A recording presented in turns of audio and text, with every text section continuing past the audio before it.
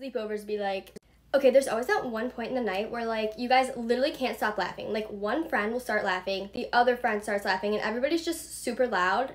Yeah, and then, like, your mom comes downstairs and tells you guys to be quiet. And then when she leaves, you guys start laughing again.